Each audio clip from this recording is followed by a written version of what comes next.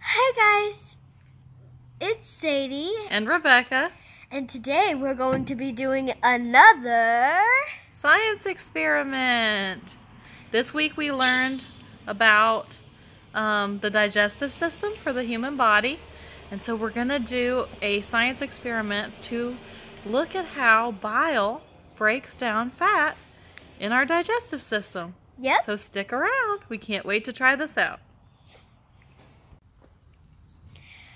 Okay guys, so what we need is milk, at least 2% in a bowl, dish soap, a cotton ball, and you need to have, as we found out through round one of this experiment that will never be seen by another human, liquid food coloring. Now we don't have liquid food coloring, we had gel food coloring and it did not work. So now we're going to use liquid Kool-Aid coloring. Yeah, and we'll see what happens. If it's a thumbs up, we may do this experiment again and buy more of these squirts. Alright, so now on the edges of the milk, squirt your food coloring a couple drips. It's hard to do a couple drips. Oh my god. Okay, good. Wait, no.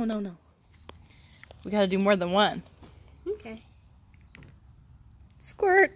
Oh my gosh. Squirt. So like the four corners, kind of? Yeah. Okay. There we go.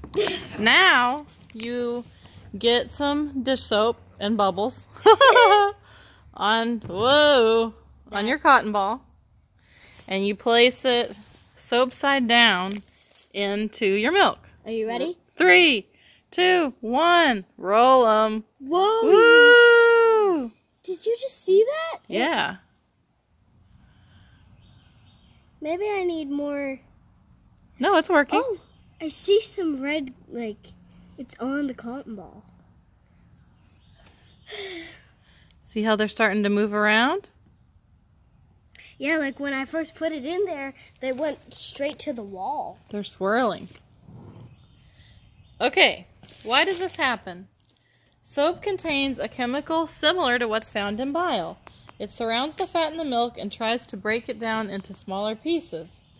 This is what it does to dirt also, which is why we use it to wash our clothes and dishes. As the soap swirls around the fat in the milk, trying to break it down, the food coloring gets moved around as well. A little bit.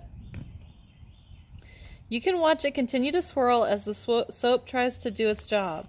This is what happens in your small intestine as well. The bile surrounds fat particles to break them down. Alright, let's check in a minute to see how it's going. So here's where we're at.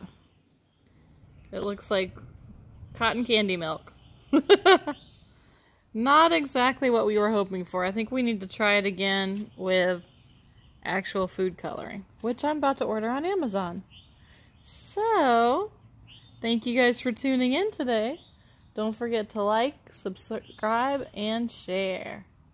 Have a great day. We love y'all.